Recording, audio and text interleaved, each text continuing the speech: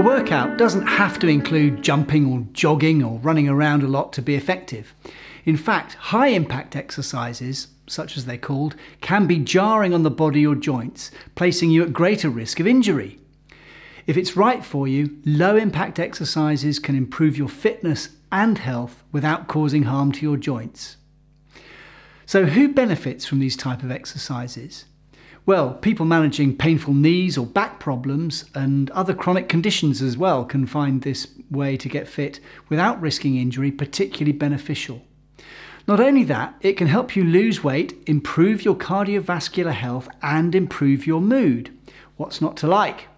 So what is low impact exercise? It's important to remember that low impact doesn't equate to less effort or lower intensity. Exercises that are gentle on your body and joints or can be performed in a fluid motion are considered low impact. Though this can be less strenuous, low impact exercises can be adjusted to suit all fitness levels, so you can really get a burn on if you want. They're also called no impact exercises because they don't involve the use of force or impact. Some examples include walking through water, swimming, spinning, cycling classes really, and other things like yoga or Pilates. So when is low impact exercise a better option? Opting for a low impact exercise can be a good alternative after an injury when you're recovering or after illness. It's a great way to get moving and maintain your fitness without placing stress on your joints. It can be a good starting point if you're new to exercise, and perhaps most helpfully of all, it's generally suitable during pregnancy. A low-impact routine is also beneficial for people who suffer from chronic pain and those with pre-existing conditions like arthritis or fibromyalgia.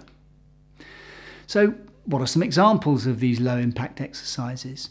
Well, there are plenty of options to choose from. Some of the most popular include walking, obviously, dancing, cycling, swimming, yoga, Pilates, things like that. But also more unusual ones like Tai Chi. So what are the benefits? Well, besides injury prevention, many forms of low-impact exercises focus on developing flexibility and improving strength or balance. These are important for maintaining a healthy body and keeping yourself active. Low-impact exercises can be used as an active recovery from high-intensity activities as well. So a sort of warm-up or warm-down kind of routine. Working out wisely is a great way to improve your physical and mental health. It can strengthen and tone muscles. It can increase endurance, as well as improving balance and joint flexibility. It also can boost the immune system.